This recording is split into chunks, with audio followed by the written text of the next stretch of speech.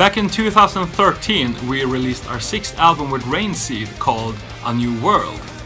Shortly after that I decided to take a break from music completely. Then 1 year later, me, Chris and Alexander decided that now it's time to get back on the horse again, and we started to write new songs. Together with our producer Ron Emilianovic at Studio 7 and the glorious drummer Uli Kush from Halloween, we started to record the album Above the Sky.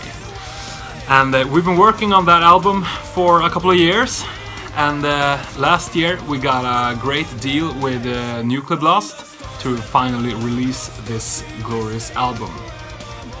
Last summer we performed with Rainseed at Sabaton Open Air in Falun in Sweden. It was the first show we ever did in 5 years.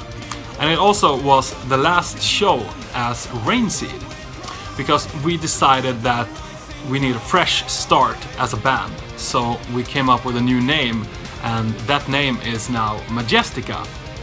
And we are all very, very excited to release the album Above the Sky, and we're really, really looking forward to come to your town and perform this glorious adventure power metal that you can hear on the album Above the Sky.